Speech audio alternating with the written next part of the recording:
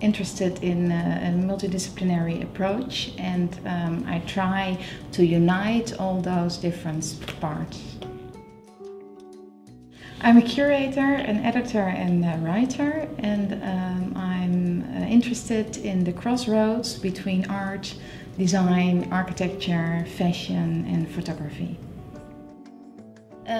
I believe that most interesting things happen on the borders of these creative disciplines, and I think it's a little bit because I'm a chameleon myself, so I easily adapt.